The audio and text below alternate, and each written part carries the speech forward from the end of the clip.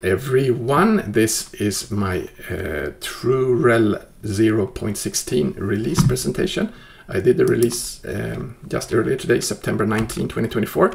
I'm Daniel Stenberg. I work for bugfixes. That's my website. So trurl is it is a command line tool for parsing, manipulating, outputting URLs or parts of URL. And I did a release just last week, so this is just 7 days since the previous release. And we've been at it for a little bit over 1.5 years by now. So this time I added a few small things that I wanted to just mention for you. So primarily the biggest thing that made it not just a patch release is that I added a new option called qtrim that replaces the previous one called trim. And I don't know if you're familiar with this because you have used trurl a bit to even know what it is, but trim, the -- trim option was a way to trim. And I recreated that option as a way to trim any part of any URL component, trim anything. But we only ever thought about query parts to trim, so it could only ever trim parts of the query. And now we've been at it for 1.5 years and no one has thought about anything else to trim.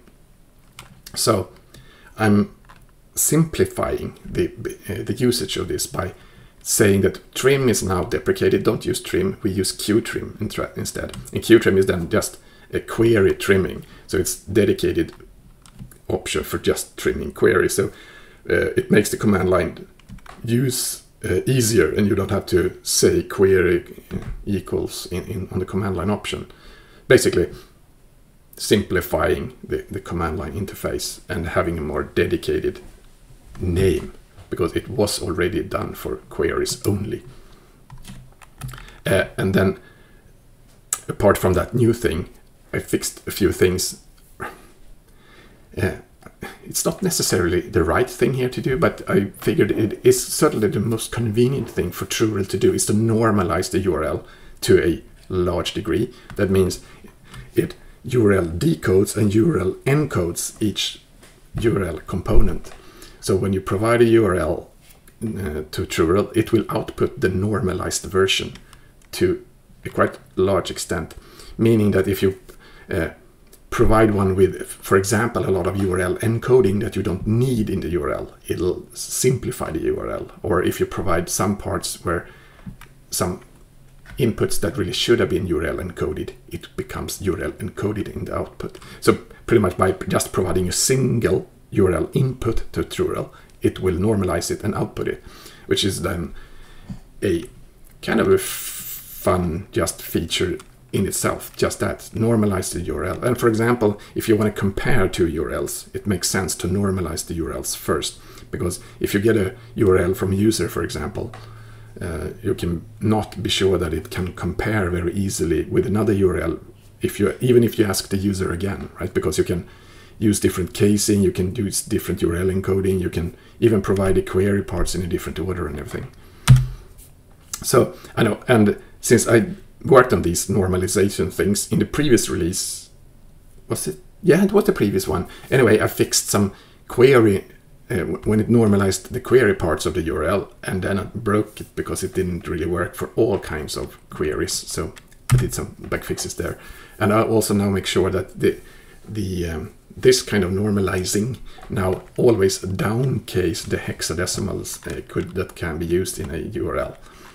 In the URL encoding things. And again, that only matters if you want, for example, make them as similar as possible in repeated invokes, for example, or if you provide different kind of URL encoding input, it'll look the same in the output.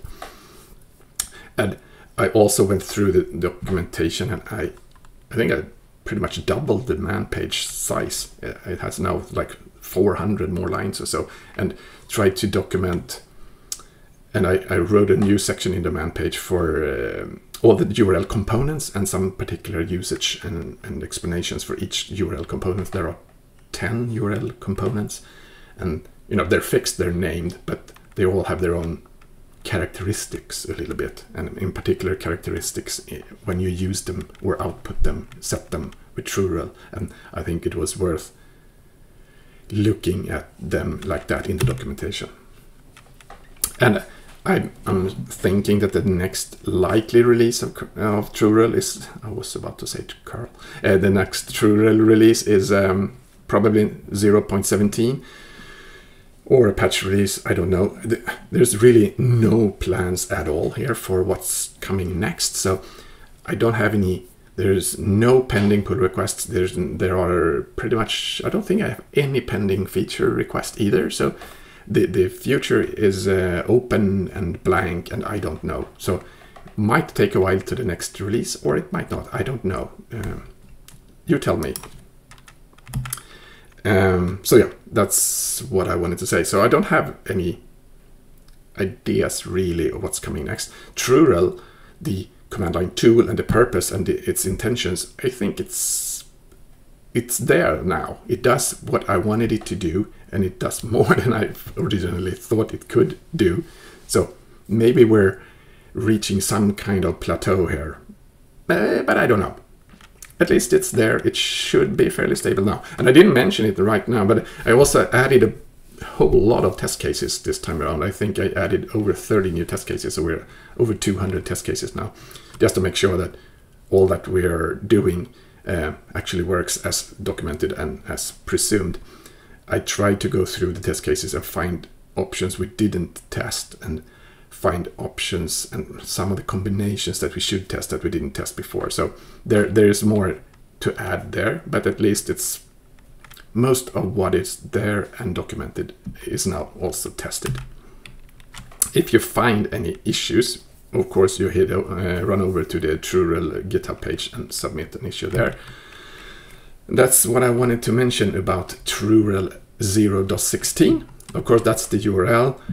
We host a man page there, an online version, and there's a link to the GitHub page, and you can also download it from there, because nowadays we generate we generate tarballs for download, since we generate the man page, for example, because the nroff version of the man page, the one you usually watch with the man command line, it's not actually in Git because it's generated at release time from the markdown version. Now you know. that could be a reason why you want to get the tarball version and not just the tagged one from Git. Thank you for watching. I'll be back with another trurl release in the future. Have a good day.